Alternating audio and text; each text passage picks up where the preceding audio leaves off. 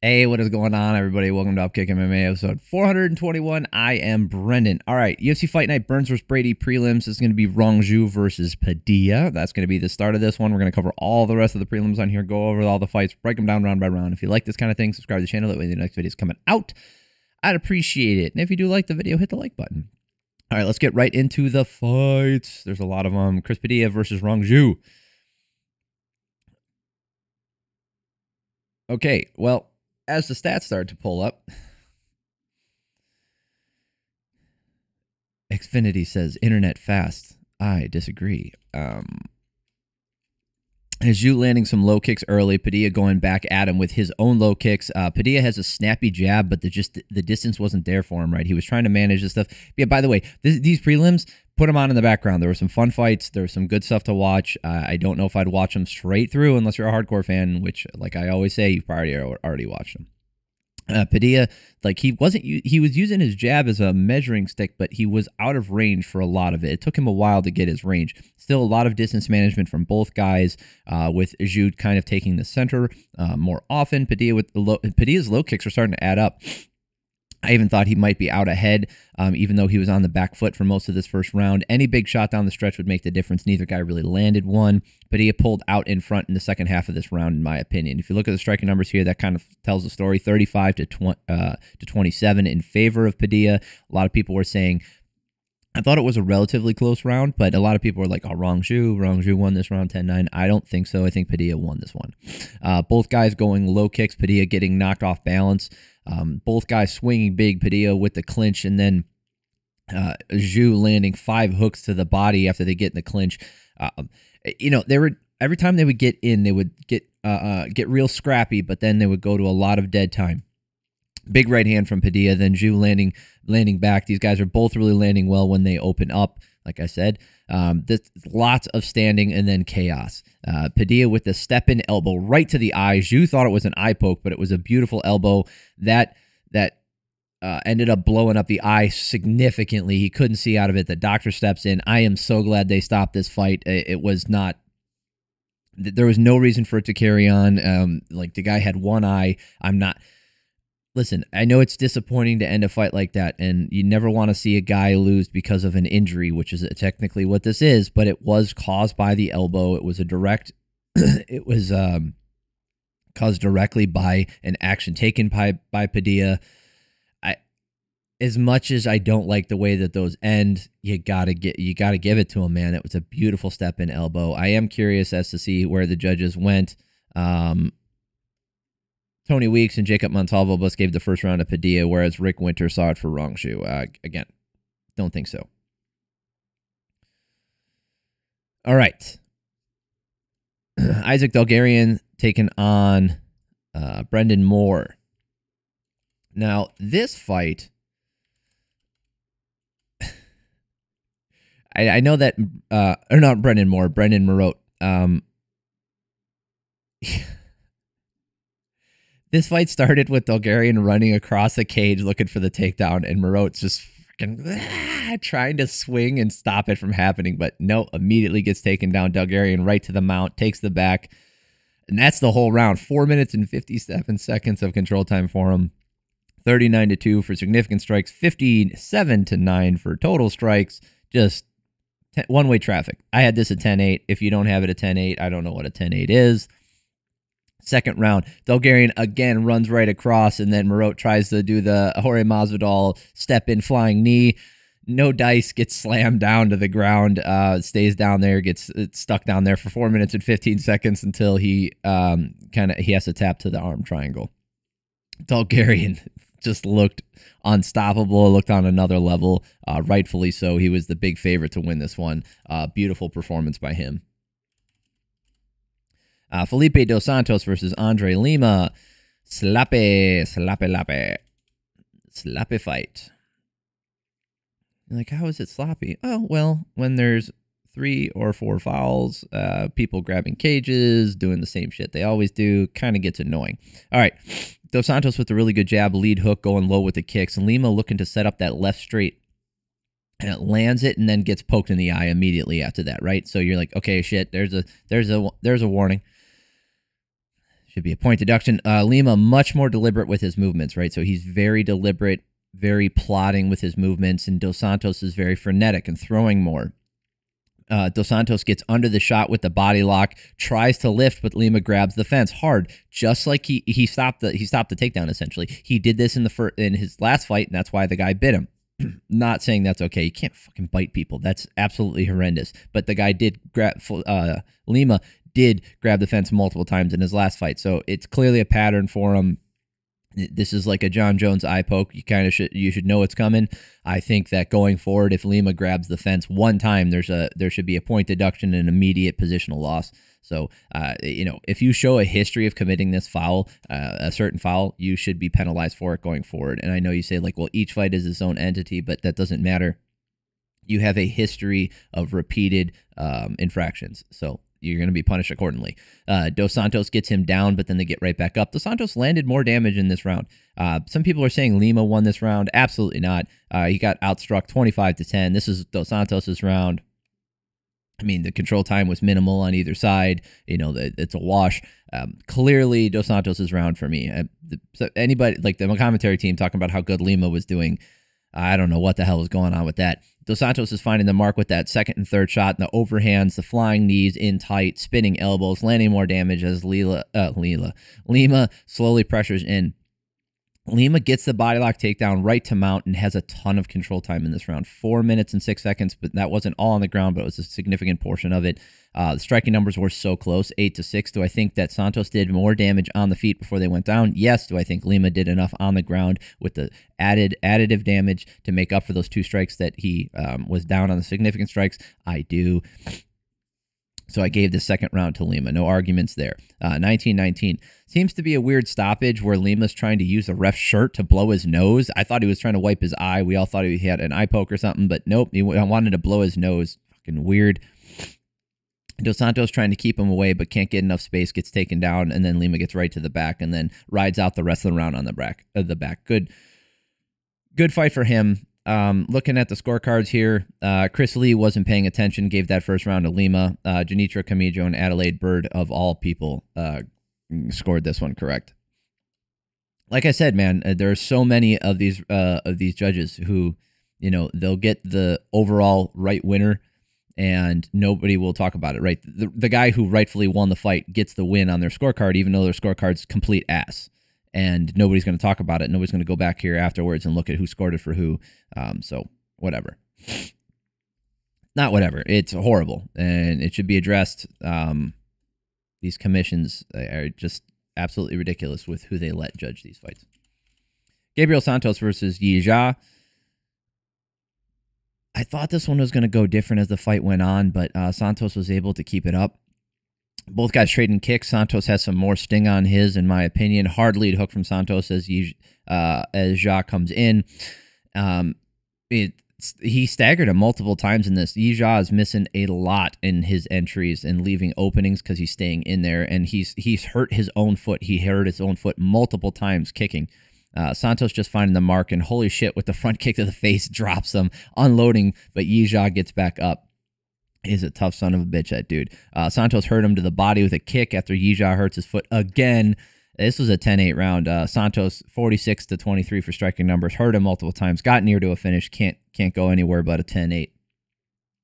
Santos landing that front kick to the face again. Yi Jia pushes through it and landing some hands, but just can't keep Santos off of him. Maybe Santos will slow a little, which is what I thought would happen. He did. His output did wane slightly, but Santos just gets the takedown. Yi Jia able to get back up after taking some shots. After about a minute, the ref stops it for a doctor to come in and look at the cut. Santos kicks him in the nuts hard. Yi Jia says, no, don't worry about it. And then we move on.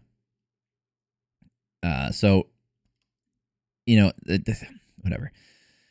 I have it 20-18. I think Santos won this round as well. It was a closer round with the striking numbers being in favor of Santos still 19-15. Plus he had the grappling control and the damage. So no argument there. Easily 20-18. Last round, Santos landing 3 great punch combo. Yi Jia yells at him, and then Santos wants to avoid the pressure and gets a takedown. Very smart move. Not the most interesting fight to watch in this last round with 4 minutes of control time where he's on top of him. Not a lot of striking here, 11-3. But he rides the back the whole round, 30-27. Good, smart fight for him. All right, a little bit of controversy in this one, and I hope somebody talks about it other than me because it's just me yelling into the darkness. Jaqueline Amorim versus Vanessa Demopoulos. Now, again, like I said in my main video, I don't have a horse in this race either. I'm not the biggest fan of either one of these fighters. It's not that I dislike them. I just don't have an opinion, right? Okay, so Jaqueline Amorim fighting through the knee to the face to get the takedown. She absolutely gets a takedown, does that, gets on top. She's dominating on the ground, getting the back with a smooth back take. She looked fantastic. Then Amorim grabs the inside of the glove, right? Just like this. Sorry. Right? I will show you pictures. So she grabs the inside of the glove. Demopoulos is yelling at the referee, who I believe was Jacob Montalvo. It was. And he's yelling at him. She's yelling at him. She goes, she's grabbing the inside of my glove. She's grabbing the inside of my glove, yelling multiple times. Montalvo looks at it and does nothing about it, doesn't address it. And then she transitions to the armbar and gets the finish. That is complete bullshit. The glove, the hand in the glove led directly to the positional change, and it led directly to the submission. For proof, I bring pictures. Amorim after this said, I did not grab inside the glove. It looked like I grabbed the glove, but I grabbed her wrist. She's like, oh, when you grab like this, it looks like you're grabbing inside the glove. I have never been able to control anybody's hand. Grab someone's hand like this, okay, with the thumb on the side, and grab right here, because we can't even do what she's actually doing. But you grab like this, and you tell me you're going to hold on to someone's hand. I don't even care if there's a glove there. This is not an effective grip. You want to be here, right? You want to be on the wrist. You want wrist control. She does not have her wrist. She has the base of the thumb and then the glove. That's how she's controlling it. This position here, this, okay? Look at my fingers. There is no way she can hold on to a hand like that. And you're like, oh, maybe it was momentary. Nope. Grabs in it, she continues to pull on it, gets deeper into the glove, and now the thumb is even further down the hand. That's as blatant of a glove grab as you're going to get. And the referee was notified about it by the fighter, stared right at it, and then came to her afterwards, after she was complaining about it after the loss, and then told her, no, the hand was around your wrist. I was looking at it. Well, if you're looking at it, one, you don't know what you're looking for, or there could be corruption. You want to go throw corruption out there. You want Amorim to win, which would be the worst case scenario. I don't think that's what it is. I think it's fucking incompetence. Does he grapple? Does he know what he's looking for? Because I've never seen in a jiu-jitsu competition anybody been able to grab someone like this, and hold someone's hand before. Amorim thinks it's possible. She says, oh, yeah, we do that all the time. And then and all the commentary team just shucks it off like, oh, no big deal, waves this away. It's bullshit. This is bullshit. Like, this, you can't do this shit, man. Like, how can you argue anything other than this is a glove grab? This should be investigated. They should go back afterwards and take away the win. They should make it a no contest. It was a bad decision by the referee in the moment, and you can talk about the stress of all the other things and blah, blah, blah, and they have to make a split moment decision. He had multiple chances to look at that wrist grab, the supposed wrist grab. Absolute bullshit. Absolute bullshit. I feel for Demopoulos, and she complained about it afterwards. You got to defend it. I understand that stuff. You know, you can't just complain to the referee. You have to defend yourself at all times, but you know, if someone's kicking you in the nuts repeatedly and you're just like, you're in pain from a nut kick, or someone pokes you in the eye multiple times and you can't see, like, yeah, you can defend yourself, but you're compromised. If someone's grabbing inside your glove, you cannot get rid of their fingers. There's nothing you can do to break that, especially if your other hand is trapped. How am I supposed to get my wrist free? Fuck, that was annoying. Horrible. Please, somebody talk about that. All right, Dylan Budka versus Andre Petroski. we can speed run this one. Budka missed weight by like crazy, by the way, like 2.5 pounds. Petroski keeps the pressure on, forcing Budka to circle on the outside. Not a whole lot of striking, 8-4 in this first round. Really, the story was Petroski eventually gets a takedown, stays on top for the rest of the round. 2 minutes and 46 seconds of that. Second round, same exact thing. 3 minutes and 47 seconds of control time. Last round, another round of control for Petroski. I could break down all of the positional stuff and the way he's able to keep pressure, but there was not a lot of positional movement. Once he got on top, it was a lot of control time, not a lot to break down. Nathan Fletcher versus Zygimantas Ramaska.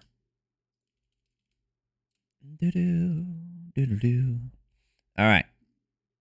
First round, they trade straights immediately to start the fight. Rashka getting the better of that one, so Fletcher looks for the single leg, takes a bunch of elbows before he gets on top. Ramaska reverses it, gets on top, gets slammed, and then reverses it again using the front headlock to get back up. Ramaska using a reverse inverted triangle. I think it was a reverse inverted triangle. Yeah, and he's got it over the face. So the triangle, the leg wasn't around the neck. It was actually around the face here, and turns into kind of like a neck crank, just a really painful position, like a face squish almost. It sucks because, you know, it wasn't even a neck crank because his neck wasn't being, you know, moved to the left or the right. It was really just a face smash, and it's a legitimate submission attempt. Pretty low success rate on those would be my guess, but he throws the body triangle on him with the arms, and he's really trying to squeeze him. It just, you know, couldn't get Fletcher to tap from the pain. Fletcher uses that right-hand entry to get the takedown, works his way to mount and land some damage to end the round. Really close round here. So Fletcher outstruck him 13-6. I feel like the bigger shots came from Ramaska early. The control time on the ground went to Fletcher, but I feel like he was in more danger more often, and he was being forced to react more to Ramaska. So I ended up giving this first round to Ramaska. If you gave it to Fletcher, I think that's okay, because this is a lot of this is very hard to compare the two things that were going on. They weren't going 1-for-1 on the feet, and then the ground control time was different, and the strikes on the ground weren't as impactful for Fletcher. And how much credit do you give to that triangle attempt and the other, like, it really turns into like what are you preferring here? Which one do you think was closer to end? Who do you think was closer to winning this round? Or sorry, ending the fight in this round?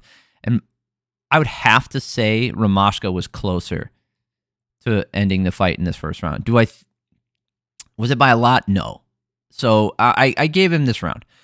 Second round, Fletcher using that body lock, slams him to the ground, gets into mount, and gets the arm triangle. Great finish. So the scorecards don't matter, but let's look at them.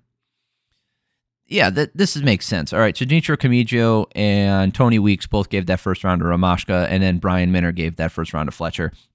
Not the biggest fan of any of those guys, to be honest, but those aren't bad scorecards. That's fine.